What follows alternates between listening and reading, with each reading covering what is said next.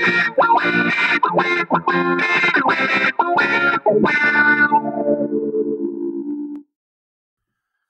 guys, so hopefully you've already done these problems. I gave you a PDF of the problems. You can work them out, figure out what your answer is going to be. If you get stuck, like I said in the announcement, you want to crack into your old notes, see what you can find, and try and work these ones out on your own. But if you can't get it, then that's what this video is for. I'm going to show you exactly how to do each one. So we've got this little introduction here. Answer the following questions, blah, blah, blah, blah, blah. I've got these 5 different molecules. Each of these is an organic molecule. Some are acids, some have, no functional groups at all. These top 2 are just going to be non-polar molecules. The bottom 3 have some oxygens on them. So part A asks you why pentane is a liquid and propane is a gas at a particular, what's actually standard temperature and pressure. And so let's look at propane. Here's propane, here's pentane. So it looks like pentane's a lot bigger. There are no polar bonds on here at all. There's no, the electronegativity of carbon and hydrogen is the same. So this is an intermolecular forces question. Now, I'm not going to write out complete sentences just because this pen's kind of a pain, but, you probably should get in the habit of it. But the intermolecular forces for both pentane and propane, both molecules are just London dispersion, right?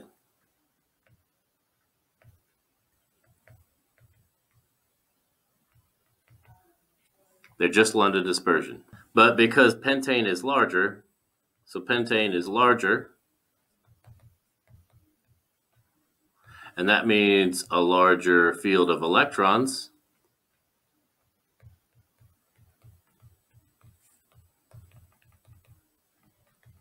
And that means stronger London dispersion forces. And with stronger forces, stronger IMF, that means a higher boiling point. Now, do you need to say all of that? Yeah, you probably do. You probably need to say all 3 of these things that I said. All right, the only forces are London dispersion forces. Pentane is larger, so it has, I guess this is really only 2 things. Pentane is larger, so it has a bigger field of electrons and therefore more intermolecular forces, more London dispersion forces. And stronger IMFs mean that your boiling point is going to be, it's going to be higher. It's going to be harder to get those molecules apart. So I got another intermolecular forces question with part B here. Only this time we're looking at methanol versus propane. And we can see right here, even though methanol is a lot smaller, and therefore London dispersion forces are smaller, but we've got an oxygen-hydrogen bond here, which means that's a polar bond, which means we can do hydrogen bonding. We have both the oxygen and the hydrogen, so we could do hydrogen bonding. Remember, hydrogen bonding is just a form of dipole-dipole, but you want to make sure you say hydrogen bonding. AP wants you to say a hydrogen bonding. I don't know if they'll give you points for just dipole-dipole when it's a hydrogen bond. So remember, to do hydrogen bonding, you need oxygen, nitrogen, or fluorine, and a hydrogen on another molecule that is bonded to one of those 3 things as well to get hydrogen bonding. And we have that with the methanol. Methanol has hydrogen bonding, and the only intermolecular force, and I would write that out if I were actually taking the test, between propane molecules is those London dispersion forces. And again, I would write that out if I was actually writing this answer. Hydrogen bonding is much stronger.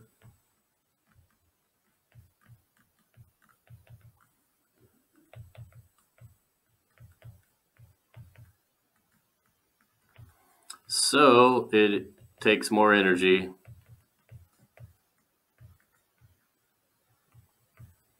to separate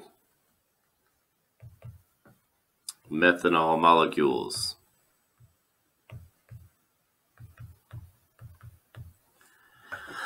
And this is 2 points.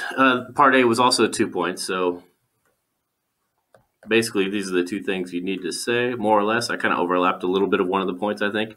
Looking at part C, hybridization. So this should be easy. Remember, we have that super shortcut. All you have to do is look at how many things are stuck to it. Doesn't matter how many bonds, how many things. Either it's a lone pair or it's another atom stuck to it. Just total those up.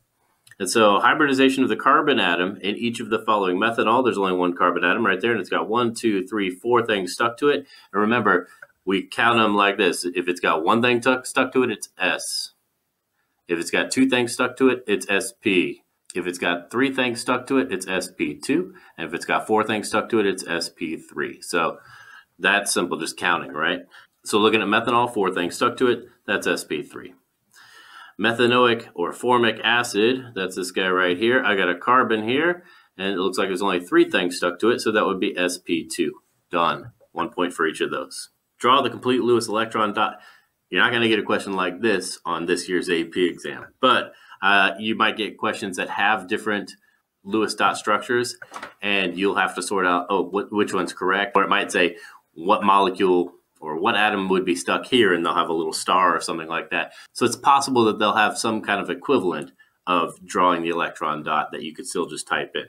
So it's not a bad idea to be able to do this, so let's go ahead and give it a shot. I got 3 carbons, so I'm just going to stick those 3 things together. I got a bunch of hydrogens. I got a couple of oxygens. I know this is an acid.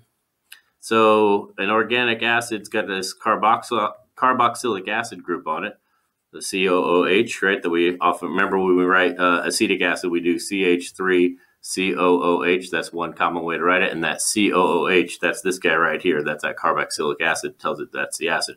That's the hydrogen you're giving. In this case, they put the hydrogen that you're giving there, but you got your 2 oxygens, and then 1, 2, 3, 4, 5 hydrogens. And now everybody's happy. You can check if you want, but everybody should be happy there. That's not a very difficult one to do. Propanoic acid. Of course, don't forget, you got to put all of your electrons on here. So don't forget those.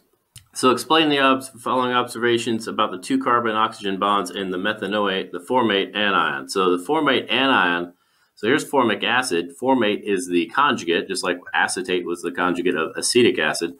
And so we can even draw that if we like. We've got a double bonded oxygen, we've got a hydrogen, and we've got a single bonded oxygen with the -1, right? Because it's got that -1 charge right there. And of course, I need my extra electrons on my oxygen. All right. It says you may draw the electron dot diagram. Now, if this were me, they're not going to have you draw it on the test if they had a question like this, but you want to have paper with you too. So it's another thing to have with you: calculator, periodic table, equation sheet, and scratch paper. You're going to need a lot of paper so you can write things out and try and solve some of this stuff and then type in your answers. So make sure you have plenty of paper handy too, and something good to write with. All right, so I want to explain the 2 carbon-oxygen bonds in the methanoate formate ion HCO2- have the same length. Yeah, they do. I look at this guy and I think, no, they don't. That's a double bond, which is going to be shorter, and this is a single bond. But then I remember that this is what's happening. And when they tell you it's got the same length, that should help you remember this too, right? This is resonance, which you should remember like an old friend. So it's got a negative charge, and this is my double bonded oxygen here.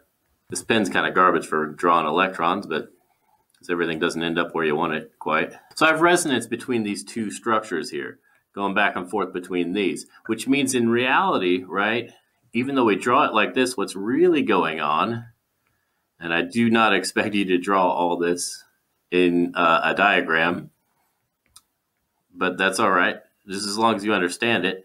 Remember what resonance means. It means this negative charge is distributed over this whole side of the molecule. And so these bonds are actually some kind of hybrid between a double bond and a single bond. And so therefore they are the same length.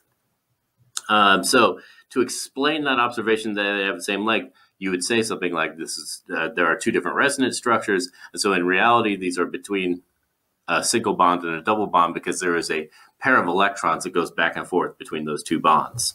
And looking at the second part of this question, it's only an extension of the same thing. So the length of them is an intermediate between the length of the carbon-oxygen bond in methanol. And the carbon-oxygen bond in methanol is a single bond, and the carbon-oxygen bond in methanol, which is a double bond. So this bond is in between a single bond and a double bond, and therefore in between a single bond and a double bond of length. It's really 1.5 electron pairs kind of being shared on average. And so you would just have to explain that this is a resonance structure where the two resonance structures mean each of those bonds is partially double bond and partially single bond. You could be very vague and just explain that it's between the two, and you're going to be fine as far as that goes. So hopefully you did pretty well on those. I'll have another set of questions for you on Friday. Remember, it's really important that you do these as we go, right? Don't save them up till the last week. You're not going to have a refresher course in the last few days.